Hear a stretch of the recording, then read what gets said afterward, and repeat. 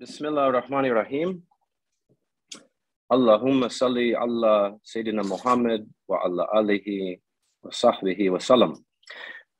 Welcome everyone that's here so far. I know people will be rolling in.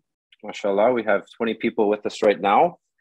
My name is Yahya Van Roy. I am a elementary principal at an American Islamic school in Dubai called Next Generation School. I'm also on the leadership team of ISLA, the Islamic Schools League of America, and I'm now a very proud member of the steering committee of the Global Association of Islamic Schools, which is just formed, and we'll hear a little bit about here shortly.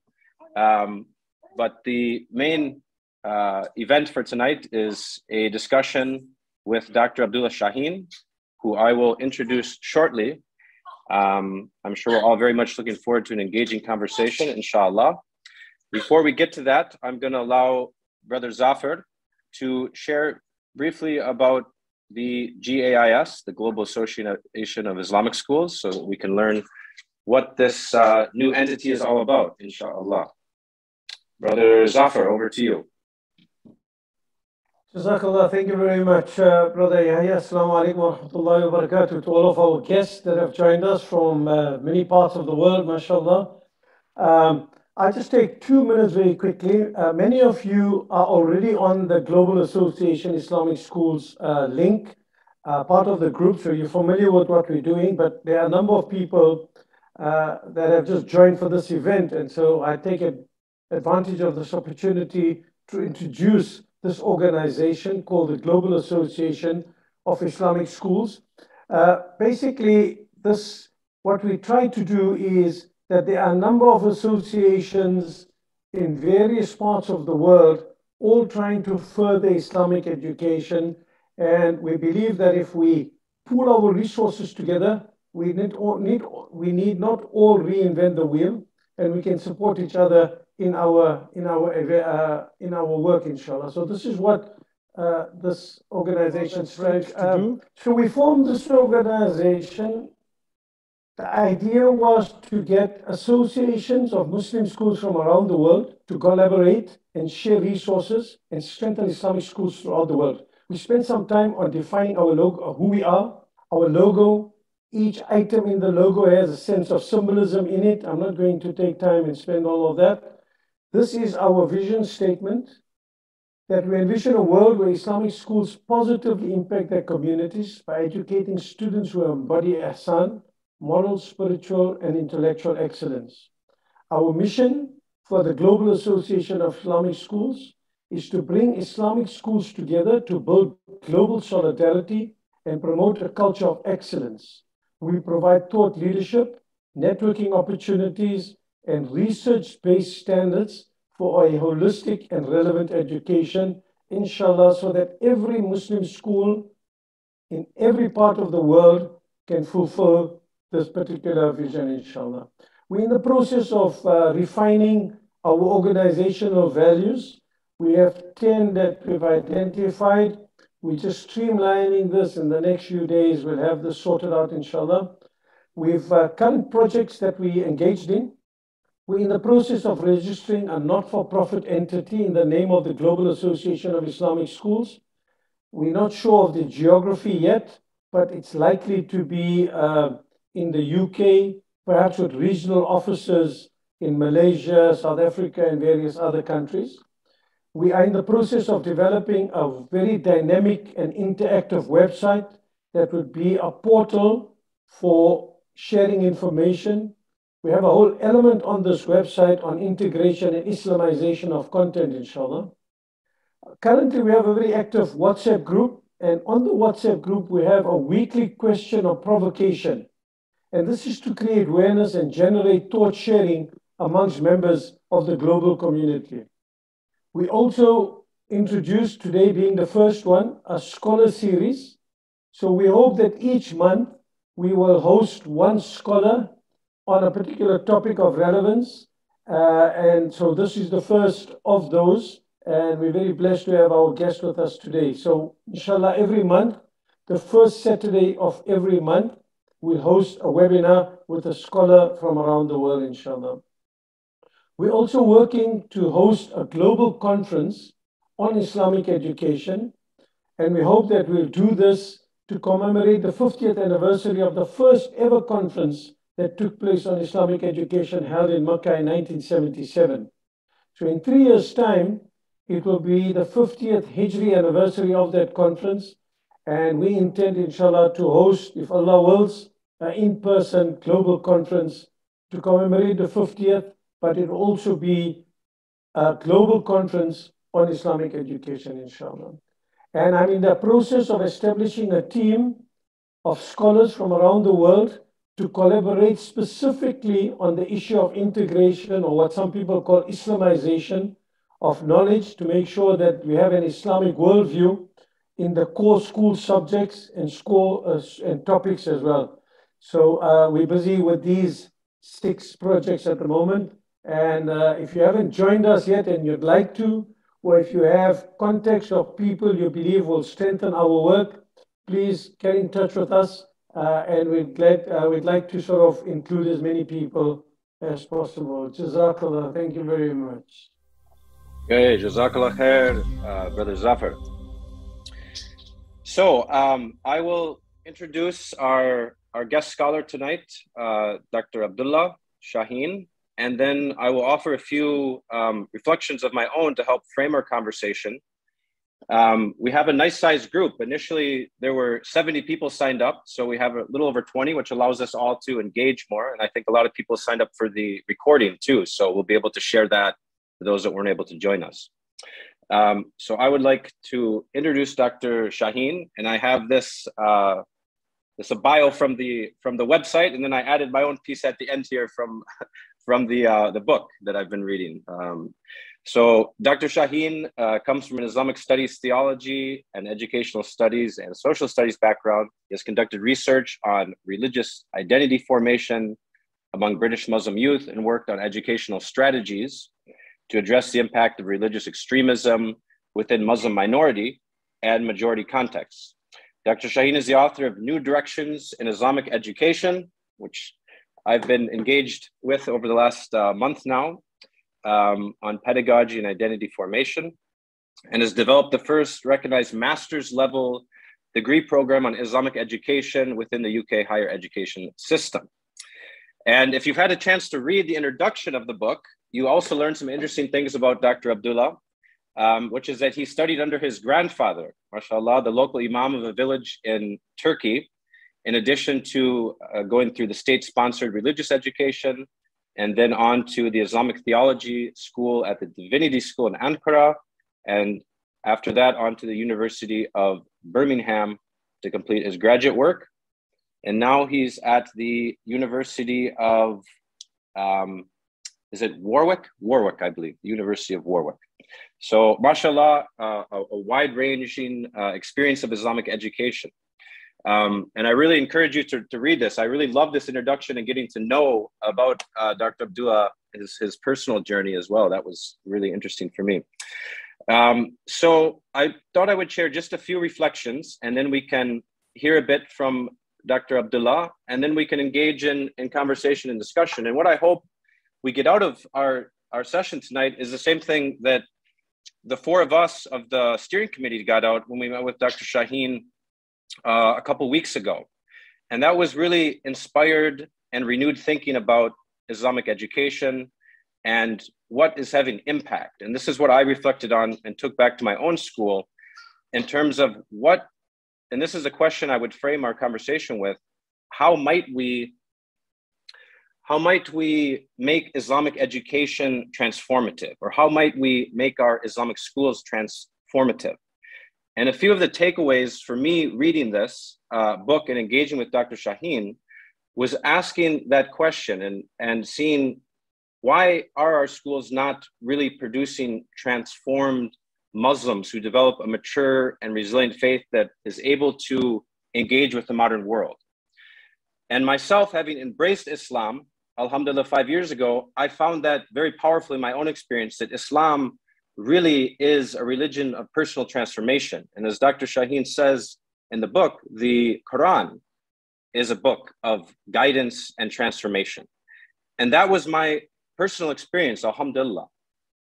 But when I got into Islamic schools, I found that in many ways that was not the case. And it was the work that Dr. Abdullah did really confirmed much of what I had seen with Islamic schools not producing transformed souls, but rather really a foreclosed, the term that he uses in the book, foreclosed mindset, and often a very immature faith that was not able to engage with the modern world. And so in my own journey in Islamic education over the last 3 years, I've really set out in search of where are models that will produce this type of transformation. And so the book has really been a homecoming for me. And I am incredibly grateful to Dr. Sahin for the work he's done, which I know has transformed his own life from what he shared in the book. And so it's something that I hope we can all think about tonight. And some of the questions I propose there that Dr. Sahin proposes in the book, which is, one, what does it mean to be educated Islamically in the modern world? Another one, how do we start thinking about Islam educationally? And that one really was a powerful reflection for me. How do we start thinking about Islam educationally and education Islamically? And then the third question I put there was about a transformative education model, which Dr. Abdullah has developed, called the Tarbiyah model of transformative Islamic education. And that itself was also a really powerful model that I look forward to learning more about and finding ways to implement. And so as educators here, I hope what we can think about is how do we implement these ideas, and what things are you already doing that are having this type of transformative impact? So I thought, Dr. Abdullah, we could begin with just a few thoughts, maybe your own answers to those questions, or for questions for us to think about as a global association too, with this mission and vision, really to do that, to transform students. This process of ihsan is really one of transformation. So I will open it with that brief reflection. And someone asked about the title of the book. I will put that in the chat. It's New Directions in Islamic Education. And there's a link as well with a number of articles and lectures, which I hope that many of you who haven't already will engage with further after our discussion tonight. So Dr. Abdullah, I will turn over the mic to you to begin our conversation tonight, inshallah. Thank you. Thank you, Brother Yahya. Bismillah ar-Rahman ar-Rahim. Alhamdulillahi ala din al-Islam wa tawfiq al-Iman wa salatu wa salamu ala Sayyidina Muhammad wa ala alihi wa sahbihi ajma'in. First of all, I'm really grateful for this kind invitation. I thought our initial conversation was very interesting, but I thought you might simply say, well, this is an interesting guy, but let's have a peaceful disengagement. So very pleased that I was re-invited or invited back to carry on this conversation further to the members of the Global Association of Islamic Schools. Second, I'm really impressed, Brother Yahya. This is not, as in Arabic they say, mujamala. It's not exaggeration. I think your engagement with the book probably is a model way of engaging with any kind of book. Not only you've read the whole stuff, but you really picked up the very key contributions that the book was trying to make.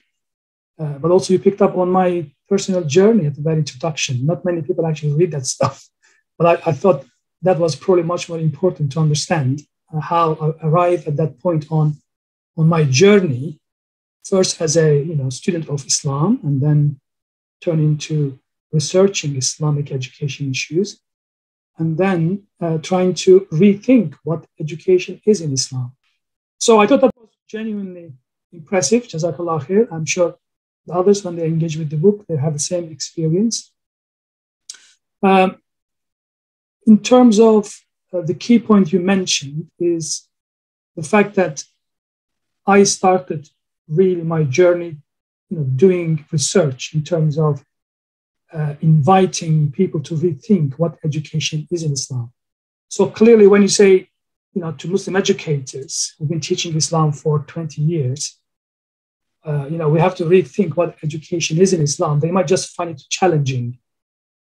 So, education is a place, as you all know, people say, I have 20 years experience, but in reality, we all know in education, we become quite foreclosed. We have 1 year genuine experience, but 19 years of repetition of the same. So to be innovative and to be able to, I suppose, rethink what we do, it is really difficult. You've got to be a genuinely reflective practitioner to do that. And in Islamic education settings, this is just, well, wasn't available when I was trying to think these issues. So I thought I would, and of course I was posing these questions as someone who really, as I said, I came from a formal study of Islam, Sharia, and I studied Usul al-Fiqh. I was really never envisaged myself going into education research or education sector. So I never really, realized that, a key reason as to why Muslims are quite backward in 21st century is probably to do with maybe education. It never crossed my mind. But when I began my study in Muslim minority context of UK, that was my first travel abroad, actually, from my native Turkey. So I realized, challenges of teaching Islam in a highly modernized, secular, multicultural context. And I realized how communities are less resourced in terms of facilitating an effective Islamic education provision. And that really was the beginning of my sort of journey. And imagine, of course, these communities are very traditional. They come from very poor backgrounds in their home countries. We have racism, Islamophobia, complex questions. To be able to raise critical point or to become a critical voice within is very difficult because the communities are experiencing huge amount of racism and Islamophobia and poverty. And you are telling them, right, you've got to be reflective the way in which we teach Islam to our young people. That was difficult because they all assume Islamic education is really a transmission model where it simply acts as a preserving sort of mechanism for the communities to reproduce their own narratives and whatever cultural identities they have in the life of their young people. There was less interest to recognize the fact that these young people are actually quite different. They are living in a different context. And obviously the question of the ethics, because everything is done in the name of Islam, we just justify parental rights. We don't tend to not think young people might have different views of how they are learning Islam, for example. So what I ended up with was the reality of heavily transmission, knowledge-oriented, teacher-centered practice, and where the learner was more or less really a very passive recipient. And over the years, obviously, the knowledge of Islam or the values of Islam that we wanted to transmit to young people, it appears once young people are outside the control of the parents or the mosque or the madrasa, that knowledge didn't appear to have at all made sense to these young people. So I call this implicit secularization in the life of these young people. So the kind of short, real answer to the long sort of story is, in order to be able to compel the key stakeholders, parents, teachers who invest in Islamic education dearly, to make them understand that actually they have to give a benefit of doubt, to rethink what kind of education they are offering, is to produce empirical evidence. So if you have a mass evidence saying, well, actually, look, the kind of activities that you are doing in the mosque, madrasa, Islamic schools are actually not leading into deeper understanding of Islam, not facilitating growth into faith, right? And this could be maybe it just not because you are bad intentioned, but the fact that maybe you are not qualified as a teacher, maybe you don't have qualified teachers, maybe you just teach the way you are taught somewhere in Pakistan or Bangladesh or Turkey. Maybe you need to really reflect on the pedagogy that you offer, not necessarily content. Because it's very sensitive, you've got to produce empirical evidence. And I thought that kind of in the long run paid off for me. Initially, even the empirical findings, people just walked away with it. They simply said, very interesting findings, but we don't want to make a problem in terms of how we teach Islam because this is our identity. From my journey, really, it took massive international events like 9/11, 7/7 bombings, where the communities began to say, well, actually, let's look at beyond the politics. how do we facilitate teaching and learning of Islam? And my really personally as a Muslim and as a Muslim educator, of course, I began to say, what is education in Islam? Is it really framed to produce some sort of foreclosed mindsets? Maybe education in Islam is transmission model. Maybe it is based on emulation. Maybe you can't really be innovative, and there is no language of transformative learning and teaching in Islam. I was saying this because the empirical evidence from the students, the teachers, the parents, all created that picture for me. So the question was, because they were qualifying what they did Islamically, because they were telling me this is what education is in Islam. You call it foreclosed, but we call it, reproducing values in young people. So the question was, okay, if you are doing as a parent, okay, it's your right. But if you are qualifying your claim Islamically, then you got to produce evidence for this. And that was an interesting bit for me because I re-engaged with the Quran. Obviously, Quran is the foundational source, prophetic traditions. And I began to search to find out how our foundational sources actually frame education. What does it mean to be educated Islamically? And also today, of course, in today's context. And this is where really journey became very exciting for me because I changed, honestly, my perception of what education is in Islam. And I realized actually, with my new understanding, because I studied in between psychology, educational sciences, I became no longer kind of somebody who's engaging with Islamic heritage in legal terms, like Islamic law, but I began to engage with Islam educationally, i.e., what kind of mature human beings Islam is imagining to produce. What does it mean to be a human being? You realize education is a very actually complex and most really noble and important area of practice, because this is where you enact your ultimate higher values. So the question was, what does the Quran say about human nature, right? If the Quran doesn't have a language of human beings developmental perspective, of course, you can't have a transformative education practice at all. If the Quran is only talking about transmission, ta'lim, for example, then of course it won't work. So that's why chapter 7 in the book is actually where I kind of share my journey of what I call theology of education in Islam. And this is where I really end up with identifying actually Quran is designed to be a transformative educational book. And if you genuinely listen, the very opening passages of the Quran depicts it. Rabbul Alameen, Alhamdulillah Rabbil Alameen, is really the key, because Rabb, as the classical scholars debate and discusses, is linked with tarbiyah. This is where I discovered the concept of tarbiyah. And the classical traditions actually explain this. Everybody knows who has listened to me in the past. 11th century great scholar Raghab al-Isfahani, who was almost a teacher of Ghazali, great. And he says, look, Rabb, he says, God, the way in which the Quran is introducing the Creator, is actually tarbiyah fil asl. In fact, it is called Rabb because it has an educational function.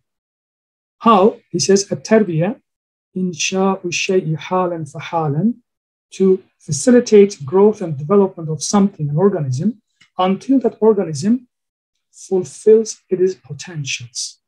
Insha'u shay'i halan fahalan ila haddi tamam. Now, this is a very modern 21st century definition of what education is. But this great scholar was writing in 11th century. He had no access. So the word tarbiyah was actually used. Some people misunderstand this. In fact, the word tarbiyah does exist in classical tradition. And therefore, and I began to look at the educational vocabulary of the Quran. In fact, there is a huge psychological framing of a developing, evolving self, spiritually, cognitively, emotionally. That was a second important really argument to suggest. And most crucially, if you have change and stages, the change, this is where the word transformation comes from. You see, learning and teaching is not all about passing on information. Depositing information like a bank doesn't mean you are changing with it. But if the knowledge and the skills are helping you to actually change, and the change is not only the quantity of the knowledge, but the very frame, the form in which you look at the world, your worldview changes, then you are changing. And Quran has a beautiful language to describe this in a very significant detail. The psychology of spiritual development is incredibly vivid. And this kind of transformative dynamic vision of what it means to be educated is actually vividly described in the Islamic core sources. And my discomfort was why people did not look at like this, because I realized people do not really engage with Islam or the Quran educationally. They may run a school, but they could have, a training in law or in languages and something like this. So I realized Islamic education needs to be a really distinctive field of inquiry, interdisciplinary inquiry, because it is more than Islamic studies. You are not simply cognitively studying a subject knowledge. You are actually also dealing with how people learn, what are the challenges of effective teaching, impactful teaching. You got to have a high level of framing of the issues. To me, this is really can only be done if you frame the area as Islamic education studies, not Islamic studies only. So I think I spoke too much. The point is, I think education in Islam, at least within its core sources, framed as transformative practice. We know this, we have no time to explain this. The Quran itself actually teaches, and all we need to do is to be curious to find out how does the Quran actually teaches faith to its audiences. And for me, in chapter 7, I explained this. The first audience of the Quran is Prophet Muhammad SAW. As you all know, as the verses in a very famous chapter says, وَوَجَدَكَ ضَالًّا فَهَدَى. Quran is a response primarily to the personal spiritual crisis experienced by Muhammad SAW. You know this very clearly. And when the Quran reaches out to Muhammad SAW, what it does, just like any genuine education, it embraces learner's world completely without any judgment. وَوَجَدَكَ ضَالًّا فَهَدَى.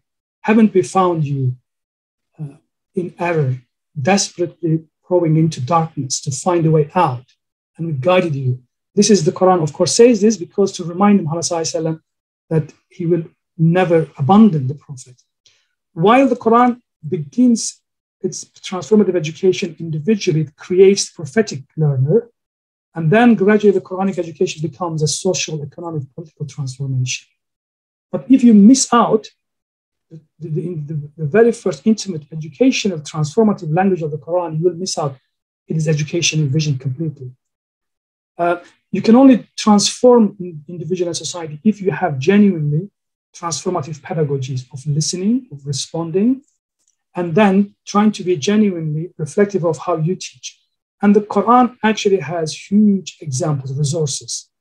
And that has led me to actually develop the MA program I teach at Warwick University, which is really the kind of first recognized professional development course in Islamic education. And I get imams and teachers on a journey of 12 months, basically, where we go through the Quran and prophetic resources. And we realize actually, the reconnecting with the Quranic prophetic transformative language of delivering education, being a learner, and facilitating learning. And the word, of course, is tarbiyah. I don't have time to explain this. I'm sure if there's questions, we can come back. So the question is, how do we get this transformative Islamic vision today to guide us? That is the answer of what is meant to be educated in the 21st century. You got to have contextual approach, and you got to really be willing to have the confidence to rethink what you do. If you don't give up the power, there is no way we can change, reconnect. And I'm glad that, alhamdulillah, we have Islamic schools. We have a very large sector. I think they have been fantastic, of course. We can do more. We can actually create more impact if we also kind of professionalize this whole field.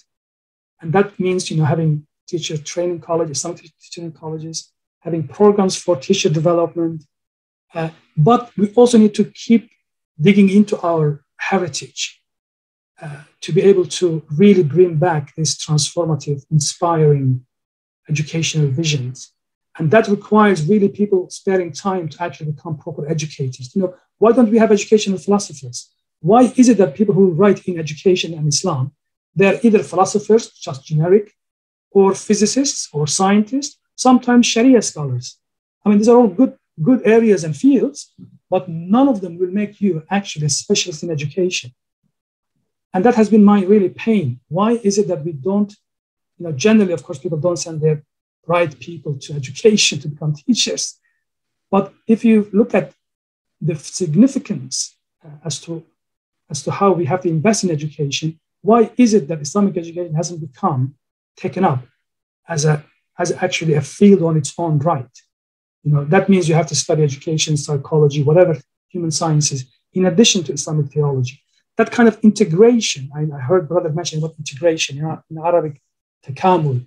I'm very pleased the whole language of Islamization of knowledge has now moved on to takamul, al-ma'rifah al-Islamiyya, that means integration. But really, integration will not work if you don't have an Islamic educational theory that enables to achieve that in practice and in theory. So we got to encourage people to be creative, to look at heritage Islamically, hence discern insights from the heritage. But if you do not shift your engagement with the Quran and prophetic tradition to educational framing, you will never really grasp these transformative impulses that we have in our tradition. And that has been my pain over 20 years now. I've been saying this, that we do need to have a specialist investment in Islamic education where we actually advocate these creative new perspectives to be developed, models to be developed, and then of course put into practice in terms of teacher education, curriculum development, assessment. But none of this could work unless you have actually a vision rethought out for 21st century. So I'm hoping that my humble work has made a contribution towards that kind of rethinking, and I've shared the result of my rethinking. They could be right or wrong. Obviously, we have to challenge. This is where we need to have platforms like Global Association of Islamic Schools, where we have the confidence of being able to raise critical questions, offer alternative views, and in the hope that we make Islam understood, but by our young people and by people who are not even Muslims. We need to have a strategy of public Islamic education, I suppose.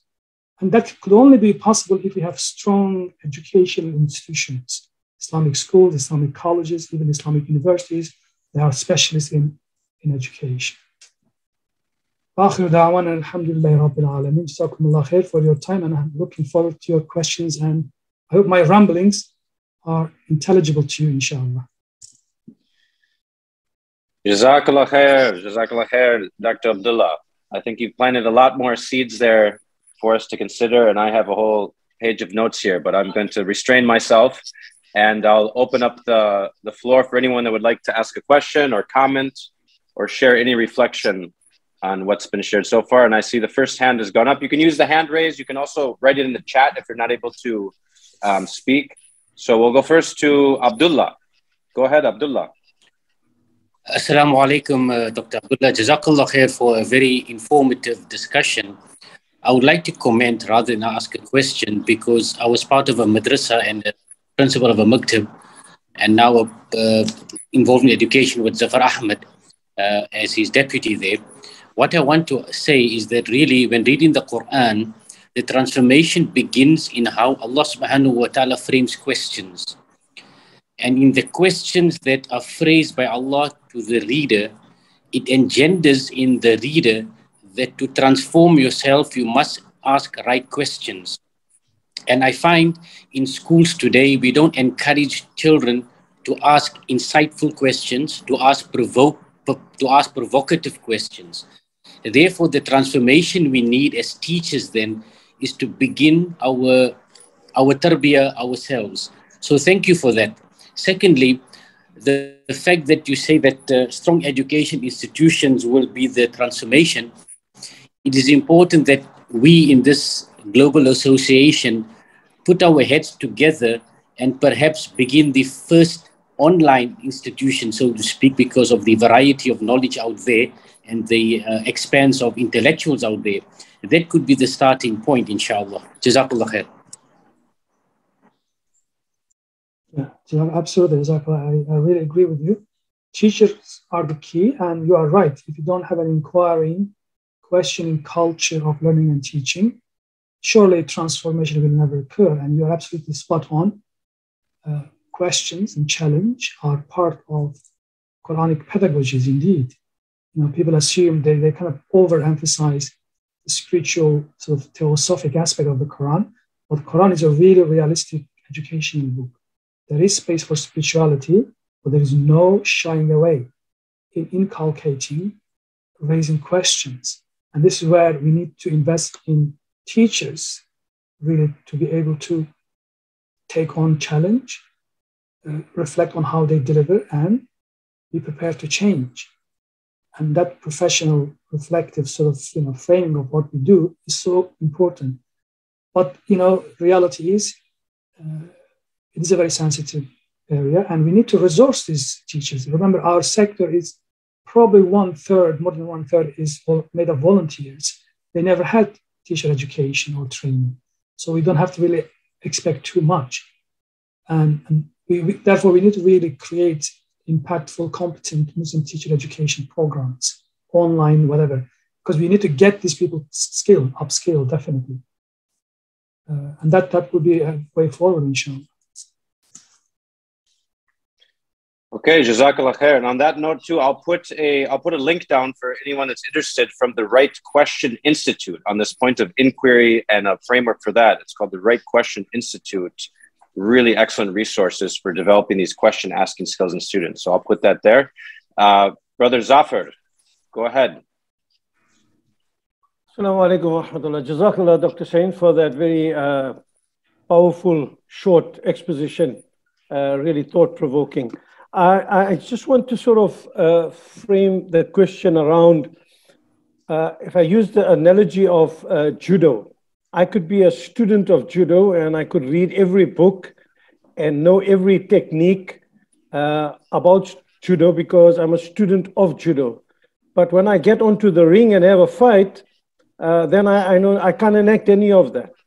And is our understanding of Islam and Islamic knowledge and the transmission, and if it's not being enacted in our lives, then it's similar to that judo expert who learns everything about judo, but cannot actually enact it or live it. And for us as Muslims, Islam is to know, but also to practice. Islam is the name of a practice and not only the knowledge. The second part I'd like your thoughts on. Do you see the teacher of Quran or the teacher of Islamic studies and the teacher of, say, science or mathematics or English language all having a similar impact on their students? Thank you. Yeah. The first point, is very important. Good two questions. You are absolutely right. I mean, experiential dimension is so important in our subject. This is where I suppose the limitations of the transmission, instruction, text-oriented Islamic education glaringly fails. Because the only pedagogy they come up with is memorization. This is not learning by heart, i.e. to become part of you what you learn, mechanical repetition of some sort of deposited knowledge. And therefore, of course, we have heavy knowledge-centered practice. And you are right, this knowledge, it has never had a chance to be practiced, or if it is practiced in a minimum way, it won't shape the attitudes and the minds of the learner. So, I mean, for this, of course, we have to think of Islamic education or Islamic schools. They should not really be thought as if they are separate from society. So Islamic education is probably the subject area where children, learners, need to be created opportunities of seeing as a kind of a continuation of family, continuation of the society. You can't really isolate, and this is a problem because many people assume when they teach Islamic education, they kind of assume they're going to make these learners one day like great scholars or imams or, I don't know, subjects, theologians, they don't realize actually our task is to be able to provide basic Islam literacy, encourage emotional, spiritual connection with faith as much as we can. And that should be really the priority of our learning outcomes. And therefore, the practice goes away because we are obsessed with these huge knowledge, chunks of knowledge to be introduced. So we got to advocate, experiential, I suppose, Islamic education pedagogies, and probably that would, balance the dangers of overemphasizing cognitive development or knowledge accumulation. And if you don't have chances for young people to engage with what they learn, and of course, it won't really have any effect, not transformation. And we all know, everybody knows probably, that Muhammad SAW really taught people, for example, a Bedouin, an Arabi, turned up one day in the masjid. He just saw Muhammad SAW briefly, and he said, okay, well, Muhammad, what do you want from us? He said, well, okay, believe in God, do good deeds, be good to yourself and your neighbor. And he just left 3-4 pieces of information. And Muhammad SAW turned to his companion. He said, well, if this man keeps these 3 things, he is surely guaranteed paradise. Look, there is no, obsession with knowledge and details and this and that. So in other words, Muhammad SAW actually taught, that's why it's Arabic, they call this Jawami al-Kalim. That means, he had the gift of teaching effectively in few words. Ma qalla wa dalla, they say. So in other words, actually, in early Islamic practice, knowledge, because it has to be useful, al-nafi' for the learner, as prophetic hadith says, they were much more interested in the experiential dimension of the learning. And therefore, the Sahaba used to have, 10 verses and would not go to the 11th verse until they understood that. So we got to get, in this day and age, of course, the practice of curriculum, I don't know, it's assessment. We got to find a way to balance the experiential dimension, the practice, what you call, with obviously the reflective knowledge dimension. But ultimately, we are not in the business of simply passing on a lot of information, like a banking model. But we are really interested in, character education, long-term formation of feelings, attitudes, skills. And that's why in Islamic education, we've got to have the most talented people who understand human psychology, I suppose. So you can't do this unless you have studied a little bit of human psychology, how kids learn, children learn. So it is a crucial point. And this should be part of our teacher education programs. Your second question, which I must admit I forgot now, Brother Zafer, but we'll come back to that, inshallah, if you remind me. We go on to some other question. Okay. Yes, we can go next to Abdul Adam. Assalamu alaikum, brothers and sisters. I'm joining the meeting from Minneapolis, Minnesota in the United States, and alhamdulillah, glad to be here. The beauty of Islam is, of course, the fact that it's a religion that's meant to be practiced in every place and time. And our challenges are the immigrant Muslims versus those who are already in the West, and the challenges of the youth that you have addressed. So with the experience that we have seen in the UK, I think it's ahead of the United States in terms of early Muslim immigrants settling there and forming institutions. And so the challenge of the West versus the East, people like to create dichotomy and some kind of this versus that kind of challenges. So how much have our communities matured at this point? Is the issues that you are telling us today that are very important, is it more the Western Muslims that are expected to bring about this change and transformation? Or do we still rely on the home countries, which many people are still tied to in some way? So if you can just discuss that. Jazakallah. That's a very good question. Yeah, of course, most of this apply to Muslim minority context. That's very true. I would say actually they do apply to Muslim majority context too, with only degree of difference. So clearly as minority communities in the West, we do experience this intensively. Our communities, of course, they are disadvantaged in many levels. But But the reality is, as someone who has experience of both Muslim majority and the minority context, and somebody who has gone through the traditional Islamic learning, I would say these observations are actually applicable to Muslim majority context too.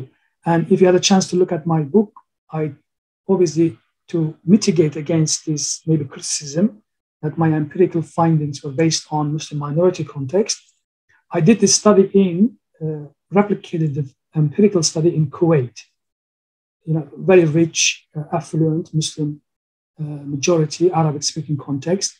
And Islamic education obviously came out exactly the same kind of outcomes, sadly, albeit different levels of maybe foreclosed mindsets. So these are, the teaching and learning of Islam is a really problem in 21st century, definitely. And there are reasons for this because of secular Western modernity, colonial experience, political changes, the disfranchising Islamic institutions of learning. There are many reasons for this. But the fact is, teaching and learning of Islam has lost its dynamism in Muslim majority context, over a century now. And that is part of the problem. So this educational reckoning goes by all the way to people like Ibn Khaldun, Imam Ghazali. They all had these great scholars space to say, really, we got to make education dynamic because kind of survival of Islam depends on that, beyond the politics.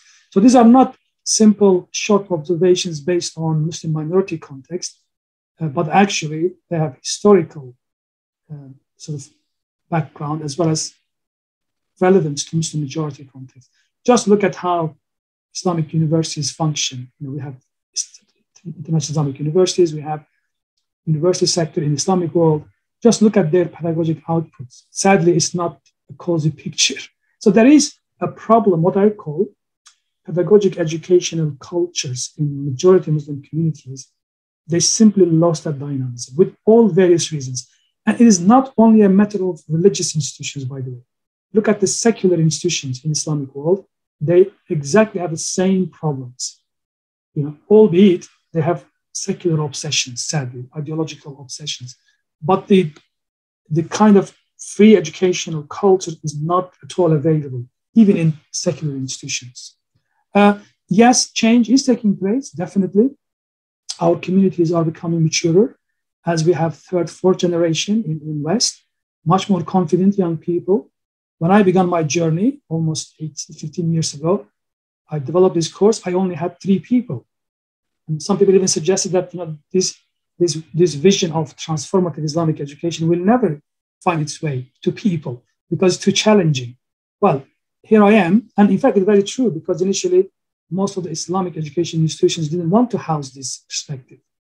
But later on, gradually, as people began to think, and as young people who are in the leadership positions now of these institutions, they realize the significance of rethinking Islam within the context they are in, and how much it depends on competent educational leadership. They realize, yes, we've got to rethink within. Otherwise, we're going to really lose the chance of at least offering a good, adequate Islamic education provision to our young people. So I would say I'm optimistic, genuinely. And this sort of generation is crucial. Obviously, the stories are different from America and Europe because American Muslims tend to be, maybe middle class educated, but the educational challenges are the same.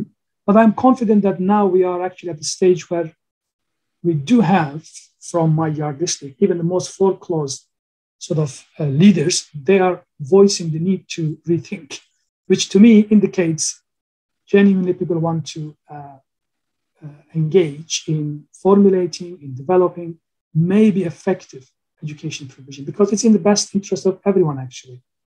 But it is a difficult stage. You've got to really be self-reflective to be able to open to alternatives. So I am optimistic, inshallah, and I do see a lot of really empowering new educational leaders are actually coming up in our communities, inshallah.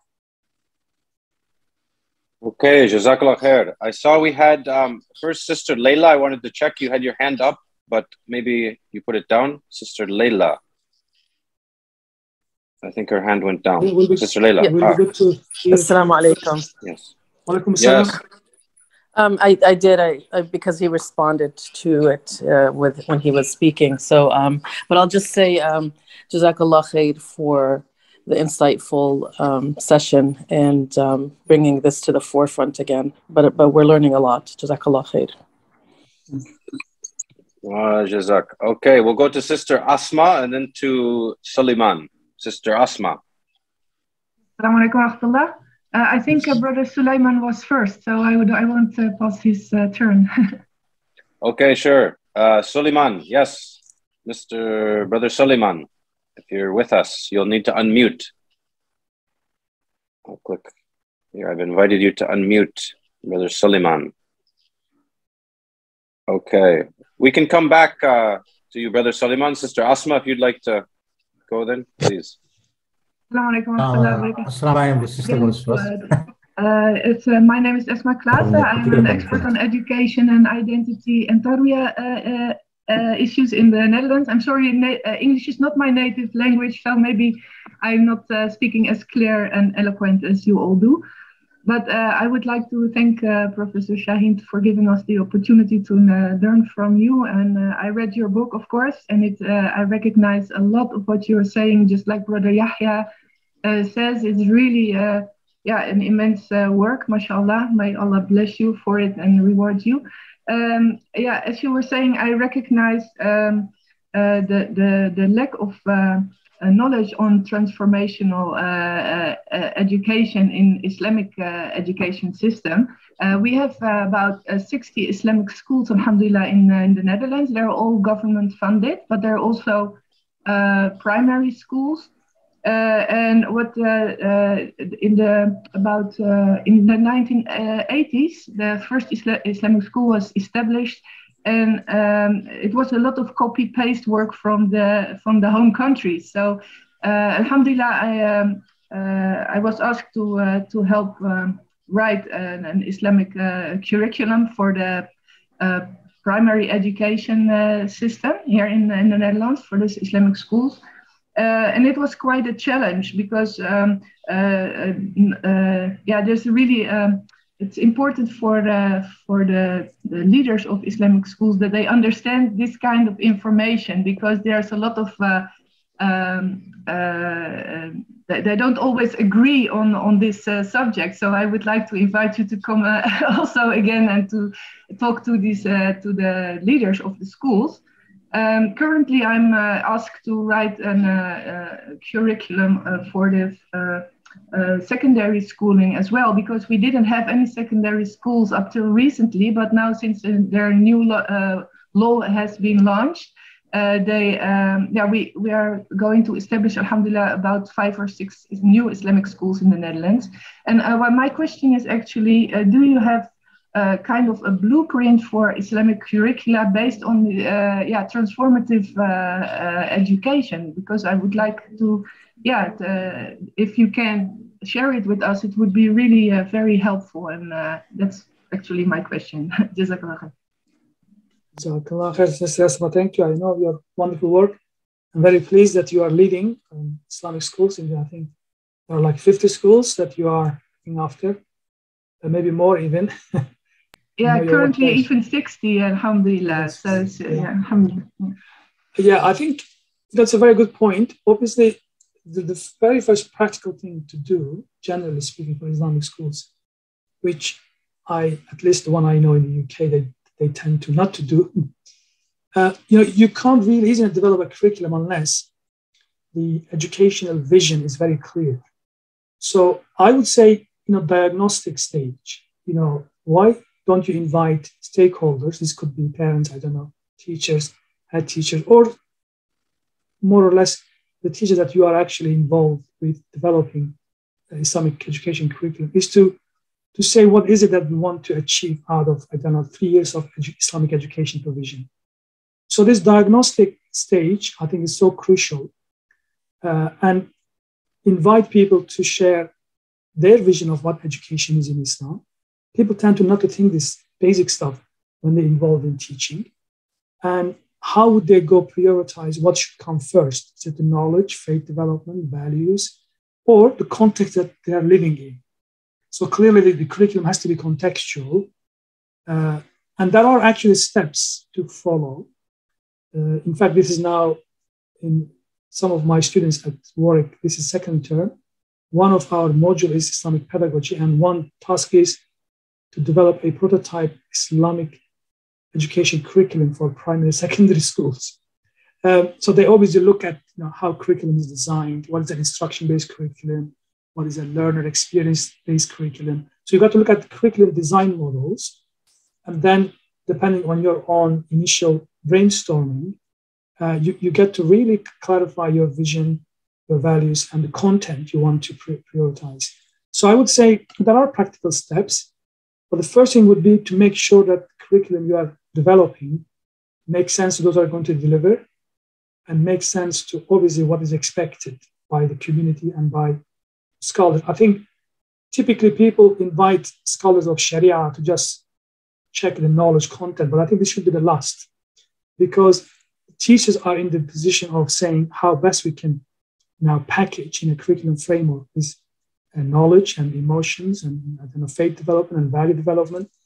So I would say go to the standard curriculum design framework that are widely available, and invite teachers to have regular reflection on what they do in terms of how they understand what education is in Islam, and then come up with kind of a shared, I suppose, formulation. And then the next thing is, of course, is to agree in what kind of content you want to deliver and how you want to deliver, how you want to assess. So this really could be done with series of workshops.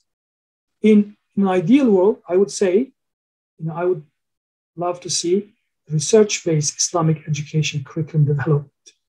This could be done even in a kind of a education research framework over a year or 18 months. You could have actually a research framework for this, and you can develop probably a curriculum that is based on real experience of children, learners, expectation of parents, the community, and Islamic scholarship. You could all bring this together. But that requires developing actually a good research project, Sister Asma.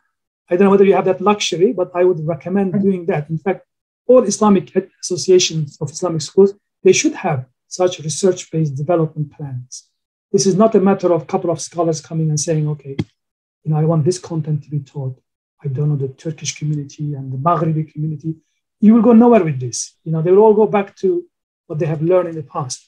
But a research-based strategy will get curriculum actually developed in a much more rigorous way, and will include the learner experiences, teachers, and parents. So exciting. I would say that do propose this to whoever board you are serving, whether you could do a research-based development for your curriculum plan. And that will be really a proper contextual curriculum development tool. Jazakallah khairan. It's very enlightening. Thank you so much. Thank you. Okay, Jazakallah khair. So we're just at the hour mark. Dr. Sahin, I wanted to see, do you have a little time to take a few more questions, or do we need to wrap things up? Inshallah. Yes, absolutely, no problems. Okay, so maybe we can go for another 15 minutes here, and then we can wrap up. I see a lot of hands have gone up, and then we have a couple questions in the chat. So I think Soliman was able to get back the audio back, so we can go first to Brother Soliman. No, I think I'll skip. Let the others go. If there's time, I'll come in. Let them. I'll let it go. Okay. Okay, so I'll go to two questions in the chat first, and they're similar, so maybe we can combine them here, and then we can go back to the hands up. So the first one reads, in order to make Islamic education a transformative experience to the students, what adaptations do you recommend to the pedagogy used as Islamic schools? And then more generally, Sister Layla wrote and asked, are there recommendations for specific actionable steps for Islamic schools to take? Yeah, the first practical step, get whoever is involved in charge of Islamic education, teachers. The key thing is the teachers, always, because teacher is a facilitator. I think get organized workshops, opportunities for reflecting the teachers to clarify what really they think their role is and how they envisage delivering this. So see whether they have a transmission model in mind. They have, I don't know, a teacher-centered approach, a learner-centered approach. I think that for me is the key, to get teachers actually reflecting on how they deliver, how they teach. And you got to have a supervisor, I suppose, to oversee this. You could do what we call learning conversation. I don't know whether you are familiar with this concept. it's in-person construct psychology, well-known tradition in psychology that really teachers use a lot and psychologists. So you could create like learning conversation frameworks in your school, and Islamic educators could have regular meetings to actually reflect on openly how they envisage what education is and how they are delivering this. I think getting this awareness in the practitioners is the key, because we as teachers tend to forget, in fact, we are modeling actually children's learning, and the way we teach actually is much more effective. And then we should really look at the degree to which our teachers are familiar with diversity of pedagogic practices. Remember, obviously Islamic education is so complex. There are times for Quran, Hadith, Islamic culture, values. It's a very complex, obviously, curriculum we want to deliver. There is space for heart by learning by heart. There is space for reflection, questions. I would say check some sort of a diagnostic, what we call is needs analysis, pedagogic needs analysis. To what extent your teachers have got a repertoire of pedagogies in mind? Do they really understand what is experiential learning, for example? And to me, the key thing is in the Tarbiyah model, which is my key concept, really the teacher should be a murabbi. And everybody probably who was curious about this word is a very interesting word, because it's an Arabic verbal noun. It comes from the three possible really roots, which basically means nurture, care, but also facilitate development and increase something, and finally to guide and to reform, aslaha. The word tarbiyah linguistically has these three important meanings. So a true murabbi really cannot be a teacher text-centered, transmission-centered teacher. A true murabbi is, therefore, in ancient Arabic, the classical scholars say, the clouds, they have, obviously, by virtue of bringing rain, they facilitate growth of vegetation. So they metaphorically say the clouds have got educative function. What a beautiful way. And therefore, probably Brother Yahya will come across in my chapter 7, I call my theory humbly cloud and grass theory of education in Islam. Because a true murabbi, a true teacher, a cloud, exactly like a cloud, he or she actually facilitates, doesn't dump knowledge on learners, doesn't try to coercion and to discipline simply. So in a true, really tarbiyah model, the teacher has got to have a self-awareness of being a facilitator, full stop. And that facilitation, of course, is the key, then turns into guidance, which is like coaching and mentoring. So really, the murabbi model, the tarbiyah model, is developmental, learner-led, and it's transformative because it has to facilitate growth in the learner. This could be knowledge, could be emotional development, personality development. So a simple way of putting transformative tarbiyah model in practice is to listen what actually tarbiyah means, actually. And the result is very simple. The teacher is the key, has to be transformative, just like somebody brings the rain, facilitate, guide, and it has to be in the service of the learner. It cannot be the other way around. So these are the kind of practical points I would say that you could start in making the Islamic education classroom, space, school, embodying transformative vision of Islam. Jazakallah khair. I see Sister Aisha of the Al-Ghazali Children's Project has a hand up in the camera even. MashaAllah, Sister Aisha. I'll give you unmute there. There you go.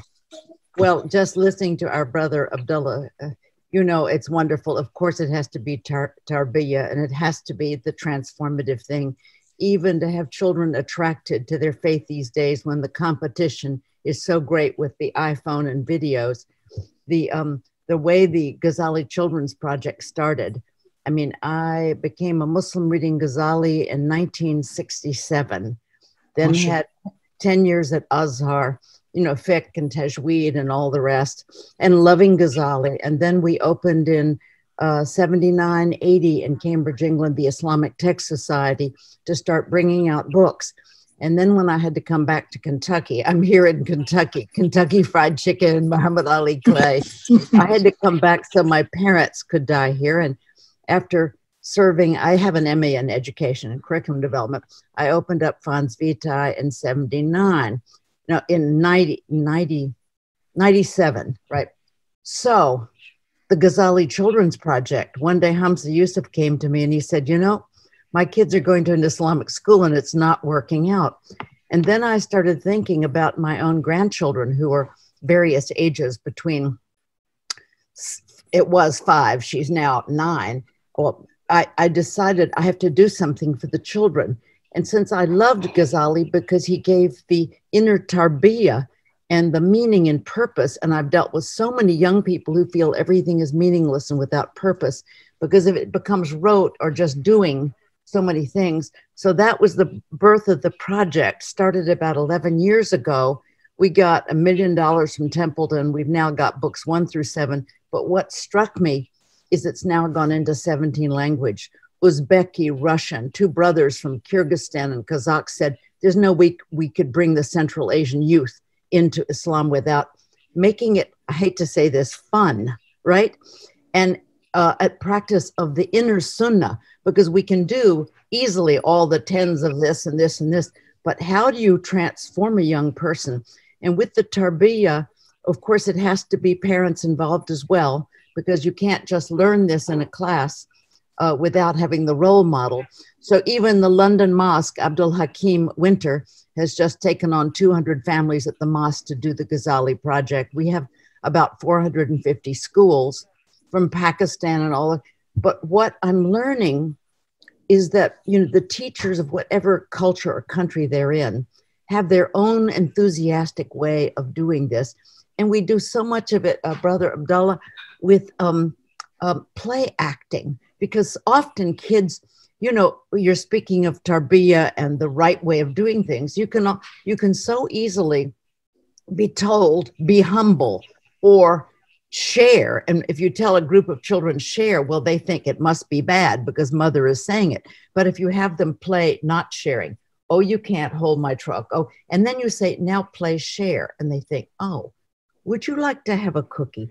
And they notice it's feeling okay. It doesn't take away from anything. It was easy to do. So I'm finding they make videos all over the world for the GhazaliChildren.org website. And to see what the kids come up, doing it wrong and doing it right, well, it's hilarious to start with. You know, just to bring it back to me, it changed my whole life because I've been publishing Islamic spirituality for how many years? Zillions, right? I'm old now. And I have to say that until I took the first 7 books and had them translated into English by scholars and sat down on this couch here in the kitchen, my office is in the kitchen, and slowly went through and took every single point and put it into a wonderful story, you know, because we remember stories. And then I discovered Ghazali, oh, he did everything by stories too. And then all the subsequent Rumis, they grabbed his stories. But it was just so amazing for me not to read these books, which are hard and above my head. And what Abdul Hakim Winter does is unreal. We've published his books. But when I read it, when I shut the book, I always found I'm the same person because I didn't get it to the heart. But by putting all these key things into stories and bringing the inner meaning out, you know, children get it. My grandchildren, little Bilal and Medina, they're only now, they started at 5 and 8. Their whole lens is now through Imam al-Ghazali, as is mine. And so I just want to recommend to the teachers out there that we're happy to help in any way, you know, that we can. And that actually just to say that it works. I'm sorry to do this long speech here, but when you spoke of tarbiyah, that's the only thing we could come up with. And alhamdulillah, there is a need, and even to see it's gone into Urdu. I gave a talk to 250 Indonesian educators. So I'd like all of you to consider adding this as a supplement to your projects, to your curriculum. It's a wonderful supplement to add in. Amin, and thank you. Thank you, Yahya. Thank you. Jazakallah khair. Thank you for sharing. Wonderful. Absolutely. Absolutely. You know, Ghazali, the philosopher, Ghazali, the theologian, Ghazali, the Islamic law specialist. All are interesting. But the most interesting part is Ghazali, the educator.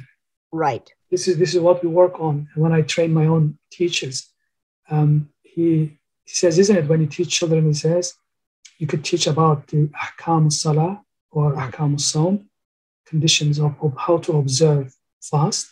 He said, that's fine. This is cognitive. They will learn this. They will repeat back. But he says, when the children realize actually when you're fasting, you should be also good, you begin to observe fasting with your heart. Yeah. He has a developmental approach to the meaning of learning Islam. This is so embodied. I call this love of learning, shaping the classical Islamic heritage.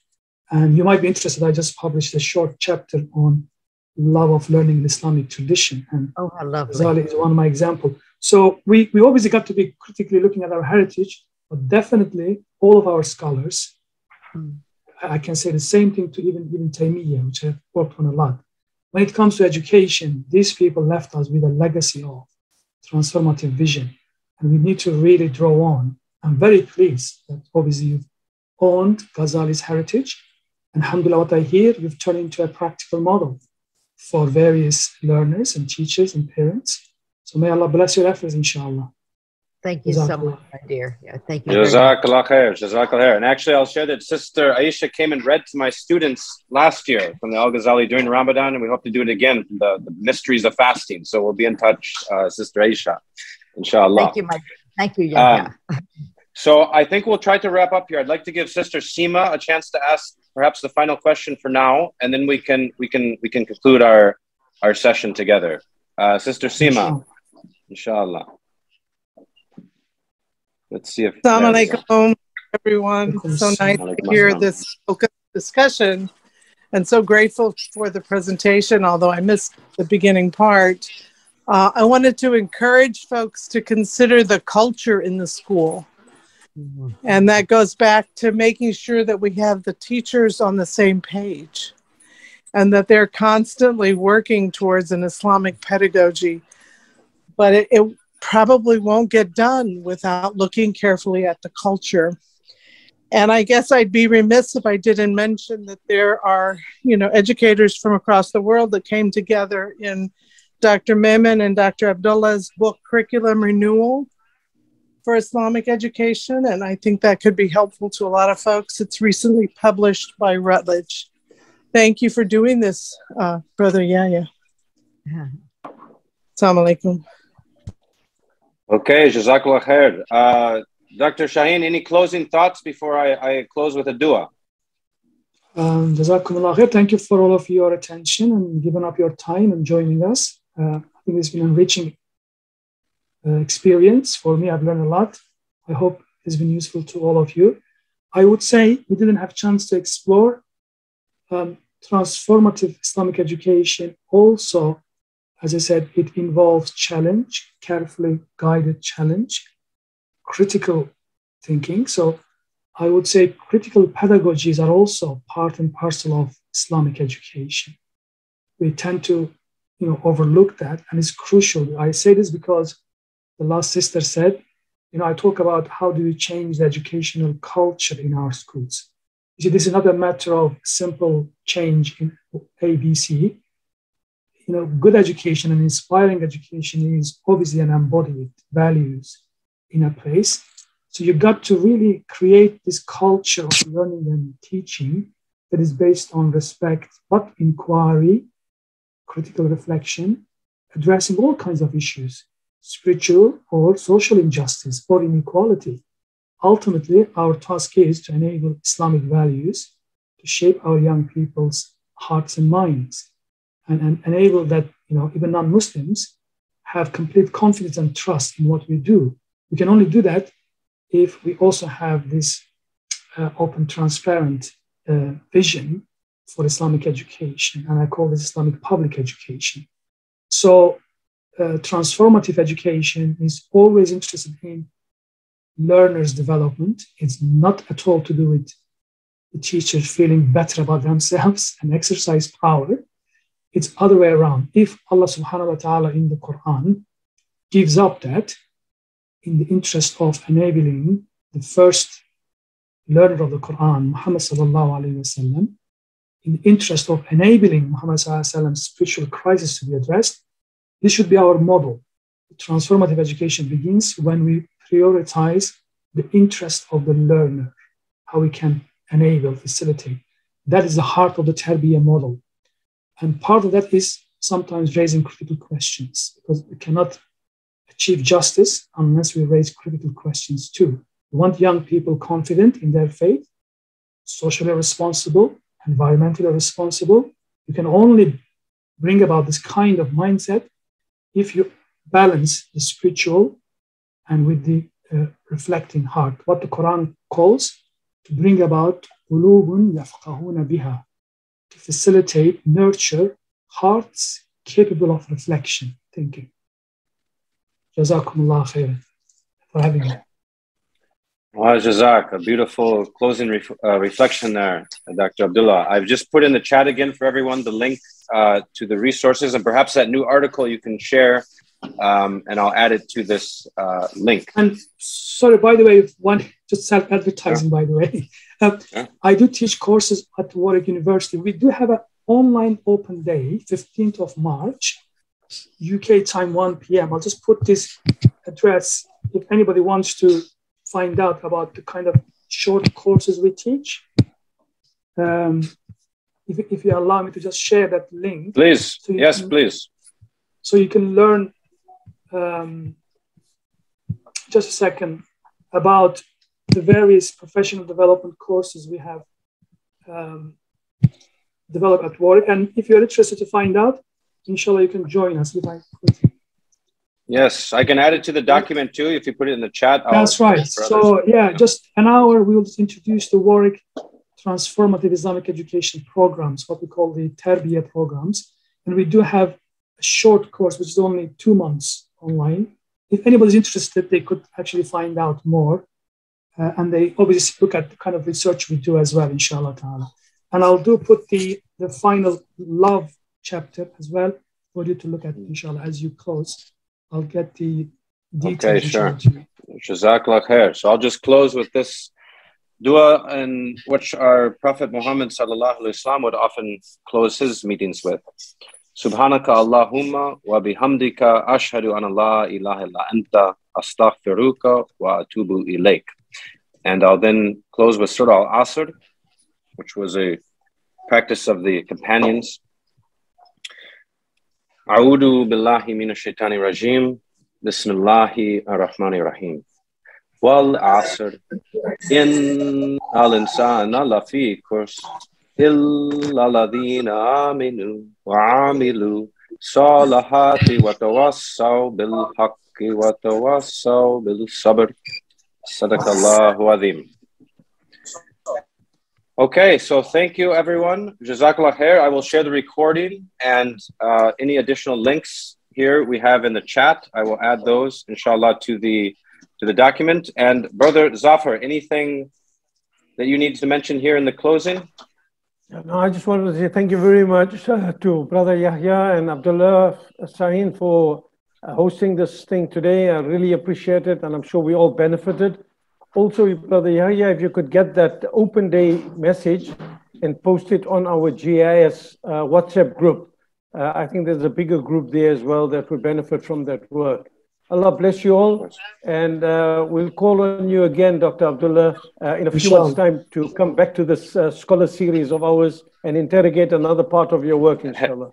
Thank you very much, everybody, for accepting our invitation to be here. Thank you. Assalamu alaikum. Okay. Assalamu alaikum wa rahmatullahi wa barakatuh.